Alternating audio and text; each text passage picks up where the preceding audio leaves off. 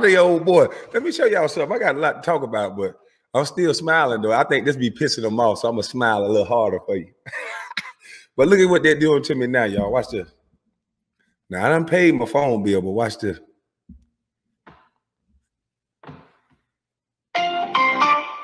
Your wireless service has been temporarily suspended. For assistance. They done cut my goddamn phone off. Lord have mercy. Watch this. I wonder if I can call 911. Your wireless service has been temporarily suspended. For assistance, please dial. Now, yesterday, I was logged out of my email and it tells me to create a new password, but then it sends me to like a, I don't know, it sent me to a fake like link and then said because it automatically just sent a message to my phone and said, someone in North Carolina is trying to log into your email. Was it you? And I said, no. And then it said, create a new email. Excuse me. And then it sent me to this weird little link. I'm like, oh shit, I ain't doing that. So then I turned my phone off and turned it back on. And now I'm getting this message on my phone.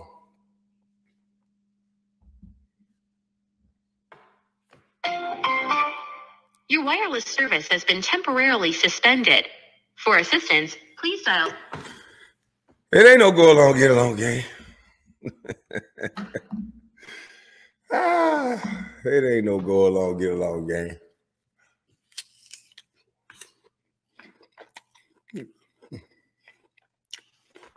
It might be just as many go along, get along gang members in the chat than people that actually like me.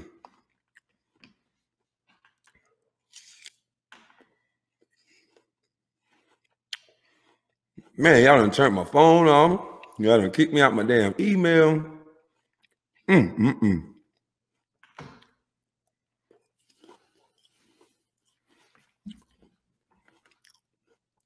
Got people pulling in my driveway.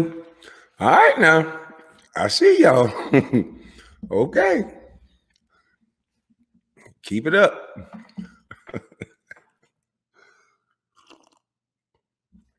Keep it up.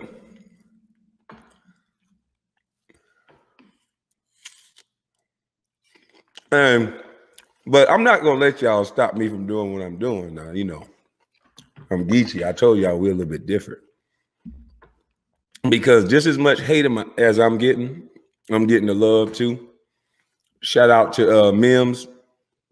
A young man ran into me last night. Positive young brother. Asked me what I was doing. I was telling him some of the things I was doing.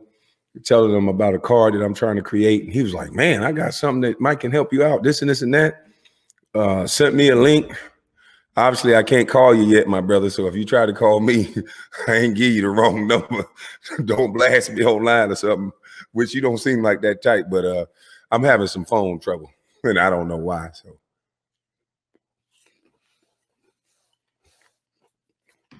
But it ain't no go along, get along game, though. And shout out to Charleston White.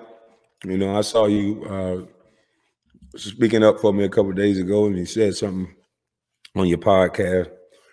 And I like that positive message that you're giving the young brothers about the other side of what happens when you get arrested. And, you know, that's why I try to get my brother to talk. You know, my brother, he didn't like being called a number.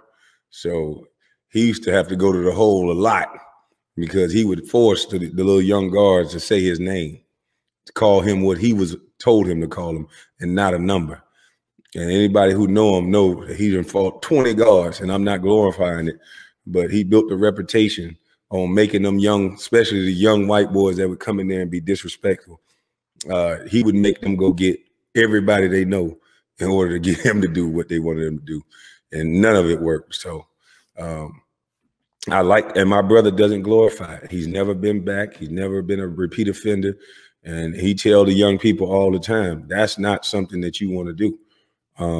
He learned from his stay, but he tell kids that it was things that he could have done on the streets and people he could have listened to on the streets to avoid that. He just didn't.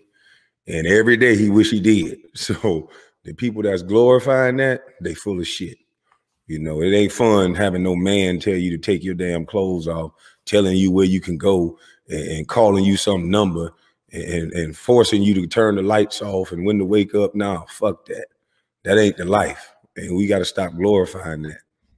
And I ain't trying to offend nobody, but, you know, it's some great young black males that are going astray because that lifestyle gets you the girl, because that lifestyle is more popular than reading the book.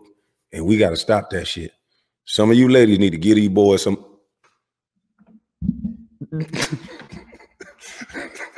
These boys that can read, some of you ladies need to. Let me drink my water. Some of you ladies, no offense, I don't know, but I think some of you ladies, it's none of my business. I'm going to stay out of it. Your body, your choice. But my opinion is, I hope you listen, that you should be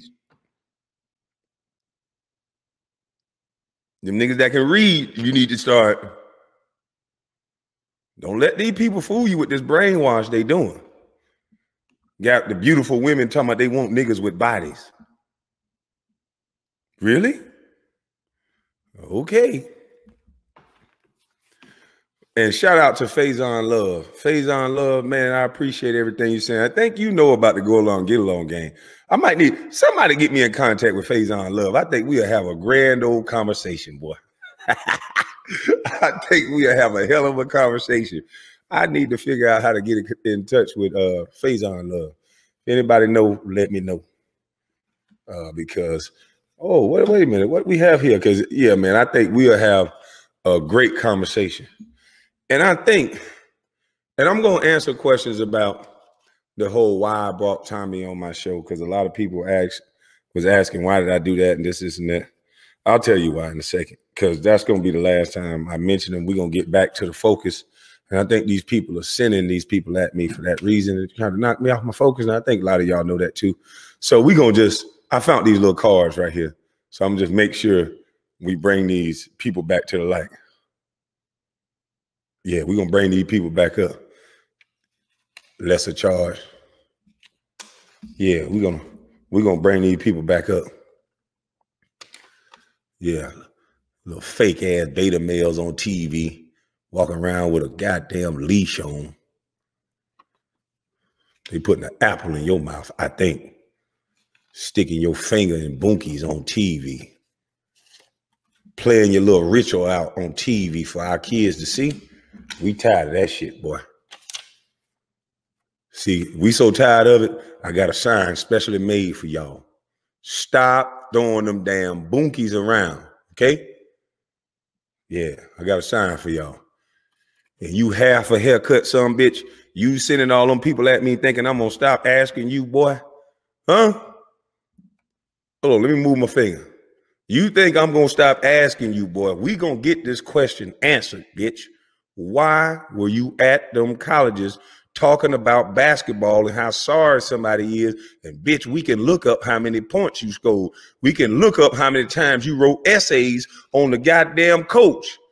We can look up, you had more impact writing about your goddamn coach than you did playing for him. And you the motherfucker who talking about goddamn basketball and everybody's life every day. You honorary fucking Q-Dog. No offense to the Q-Dog. I got a lot of Q-Dog friends. But y'all need to kick that little puppet in the ass. That man talking about black boys and y'all a black organization. Y'all need that Q-Dog stump that son bitch. Because look here, I got another question, boy. Why was you at them high school, boy? All right. And I got another question, boy. Hold on. I found another card. Oh, I wrote that again. Yeah, I had better handwriting that time. You know, I used my left hand, right hand. Hey, but those are some real questions that need to be answered. I need to know, why was you at them goddamn colleges? Why were you at them damn high schools, boy? And what were you teaching these kids? And did it work? And let's see the progress. Did it benefit society or did it fuck it up? Let's see. Because I think you turned most of these boys into gossip girls like you. A bunch of little disrespectful little minions like you. So that's the very same reason why, put the damn light back on. That's the very same reason why I brought Brother Tommy on the show, because I knew that there's a lesson that people can learn from it. As much as it made me want to throw up, because I already knew he was going to overtalk me. I told you to go along, get along game, play by the same rules. Listen at the way they speak. This young man is in a so-called debate. He put on his show that we were in a debate. In a debate, you don't talk over someone the way that he did. He's a 40-something-year-old man, and he had to talk over somebody barely touching 40. I brought him on my show to really find out, why are you on Sinetta's show? Why are you talking to Sinful P? Why are you talking to the lead attorney? Why are you, every show you go on, you mentioning my name? And I asked you, you said you called my mom P word A-B. And I got the video of you saying it, and then you come here and lie and say you didn't say it. So it just, I wanted to prove and show to the people why us as males are at the bottom. And here's why. We don't know how to talk to one another. Not all. Please don't get offended by this. Like I said, I used him as a teachable moment. These people that think they're educated are so-called Black educated, right? If you listen to how all of them talk, they cannot take what they do into an arena with a white guy, because that's who we all supposed to be competing with, right? So that argumentative talk over style, if you're competing with white males, which is at the top, right? We're all supposed to be trying to get to the top. When I was playing basketball in high school, I knew Tyson Chandler before he knew me, because he was at the top. I saw him on a magazine. I said, oh, hell yeah, I want that. So I got to play him. It wasn't hate. It was competition. And so, and he pushed me to be better. So kudos to Tyson. And that's how it's supposed to be. But listen at the way this 40-something-year-old, he's pushing 50-year-old Black man, what he thinks was a debate, where every time I tried to make a point, he had to yell and shout. In a debate, when you get emotional, you automatically lose. In a debate, when you got to stop somebody's talking points to ask them, do you still, what did he say? Look up to me and all this idiotic stuff. Can't stay on task. So the reason why we get kicked in the ass when we go try to compete with white boys is because they're not going to let you do that. There's going to be a moderator there that's going to make you stay on task and stick to the point. And if you only know how to do what Mr. Sotomayor did, which a lot of us do, our Black males, we are trained to yell and get aggressive and talk over somebody and think that we won at a point like that. And in my opinion, you didn't win anything. You're having to look at me ego show. And a lot of males are communicating like that. And that's why it's a lot of violence going on. Because when men don't do no talking, how I always say, we don't do no talking. When men don't do no talking, then violence is the next necessary step. So I know there was a lot of young brothers didn't really understand. And like I said, we're not going to agree on everything. But that was a teachable moment. Young brothers that's trying to be educated and learning from educated people and seeing bad habits, they'll never be able to compete with white boys. And they're the ones running. They're at the top. This is not a racist thing. This is a competition thing. So if you at the top, I've always been the type that I'm coming for your ass, and not to defeat you, but it's enough lanes in the highway for all of us. We should all aspire to be great. And that's not the way to communicate. He did exactly what I knew he was going to do. And he exposed himself. So young brothers, do not model yourself after that. That is not a debate. Arguing on everywhere that this gentleman go, he argue. And I knew y'all was saying to me, don't bring him on. He gonna do this. And I wanted the younger generation to see that. That is not a true elder. Elders don't do that. Elders don't stand on the shoulders of young men, because young men are the strength. We what they used to be. We supposed to respect them because they're elders, but they're supposed to respect us as well. And so I just wanted to display the reason why there's a disconnect between the younger generation and the older generation.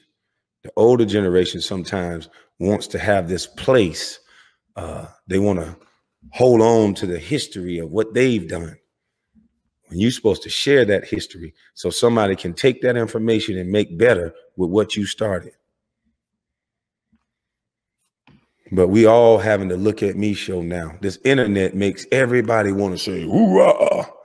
Got men talking over cameras and saying things that if you say to people in front of them, you can lose your life. It's a possibility, I think, maybe.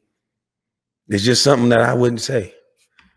And in real life, and you young guys got to start looking at what makes sense in real life. Because what you're seeing on these news stations and Instagrams and TVs, majority of these people are lying to you. So that's why the truth is getting attacked so much. Now, if it ain't no go along, get along gang, I'm just old busted bus. My phone ain't never been off. Now look at this. Your wireless service has been temporarily suspended. For assistance, please. I don't understand why my wireless service been suspended.